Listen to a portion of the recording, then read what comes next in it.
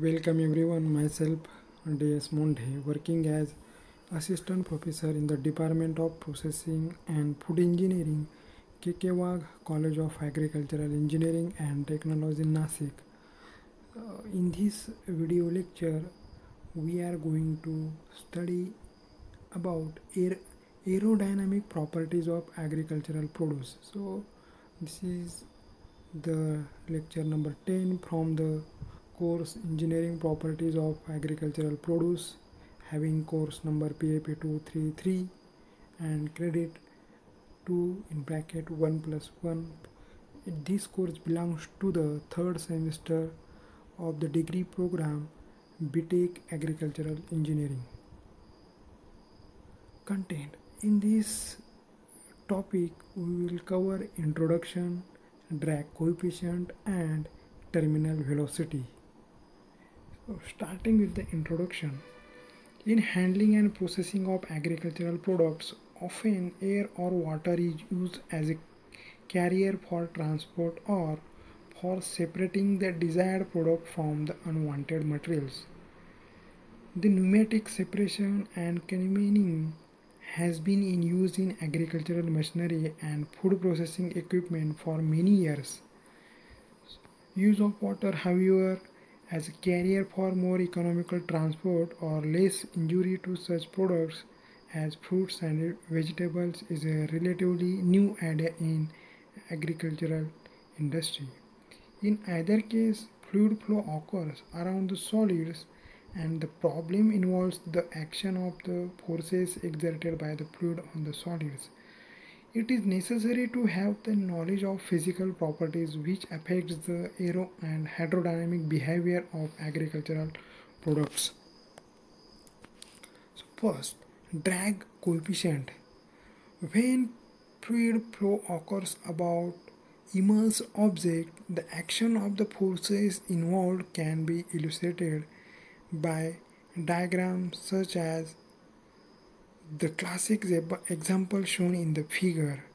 So if you see the figure, the pressure on the upper side of the object is less than that on the lower side is greater than the pressure P in undistributed fluid stream.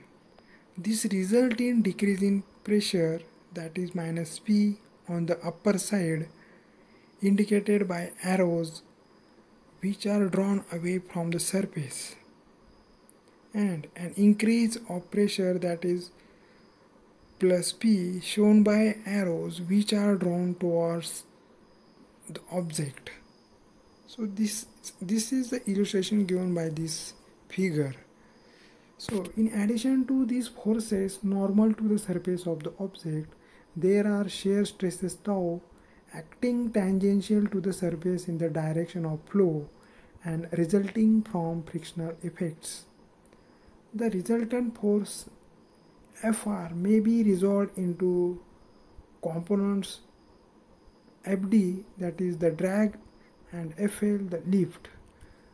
The equation for calculating drag and lift have been derived by the dimensional analysis, assuming the smooth object having a projected area AP moving through a fluid of mass density rho f, viscosity eta, and modulus of elasticity capital V with a velocity v. Therefore, the drag, that is Fd, is equal to F1 in bracket AP into in bracket AP rho f eta EV, and the lift is given by F2 in bracket AP rho f eta EV.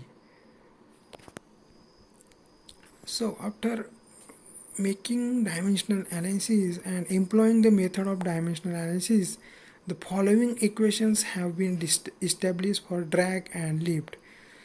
Drag Fd is equal to Cd into AP into rho f v square by 2, and lift, that is Fl, is equal to CLAP into rho f v square by 2. So where CD and CL are the dimensionless drag and lift coefficient of the object respectively. In most agricultural engineering applications, the moving object is usually free to assume its own random orientation. For this reason, the net resistance force Fr can be given in terms of overall drag coefficient C shown in the next slide. That is Fr is equal to 1 half C into AP into rho F V square, or C is equal to twice mg by AP into rho F into V square. So where Fr is equal to resistance drag having unit lbs, which is equal to weight of particle at terminal velocity. C is equal to overall drag coefficient. It is a dimensionless parameter. AP is the projected area normal to the direction of motion, square feet. Rho F is the mass density of fluid having unit slugs per cubic feet, which is equal to lb second square into feet raised to the power 4. So, and V is equal to relative velocity between a body of fluid and object, that is feet per second. However, in certain cases it is desirable to resolve the resultant force into the components of frictional forces on the body surface and profile drag due to pressure distribution around the body.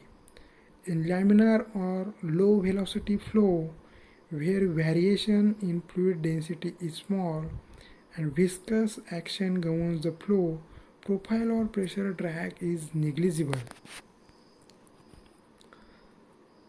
In turbulent or high velocity flow, where fluid compression and not viscous action governs the flow, the frictional drag is negligible. The classic example of frictional drag is the drag force exerted on one side of a smooth flat plate aligned with the flow. An example of profile drag is the drag force on a blunt object such as a sphere.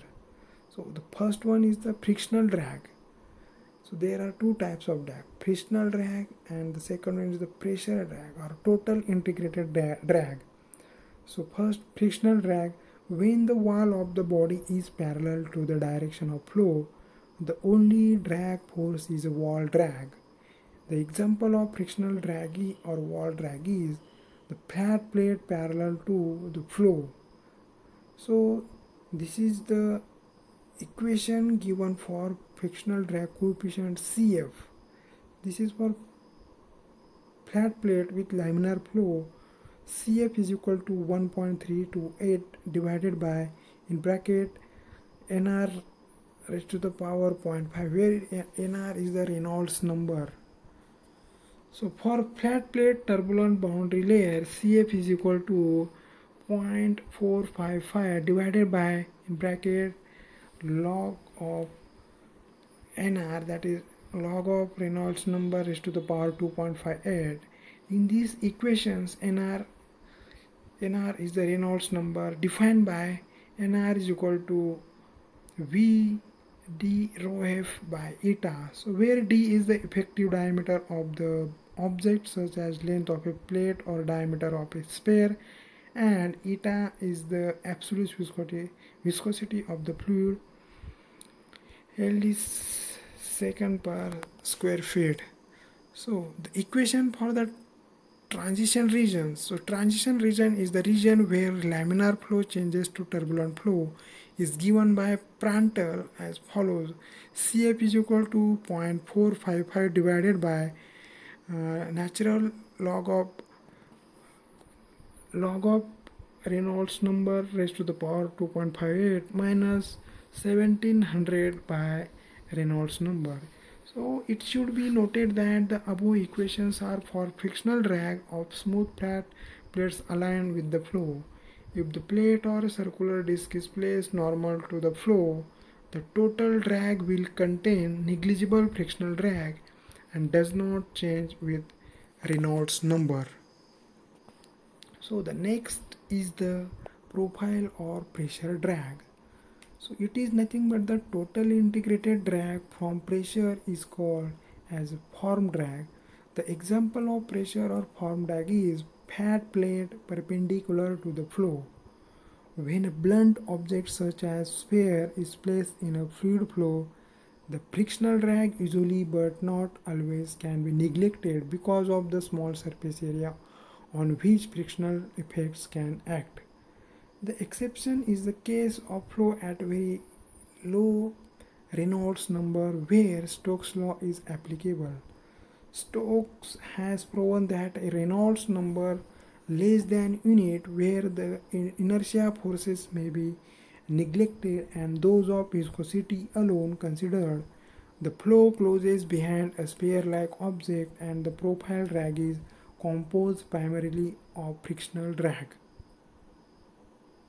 So, for a sphere of diameter dp moving at a velocity v through a fluid of viscosity eta, Stokes' law governs drag forces by Fd is equal to 3 pi eta into v into dp.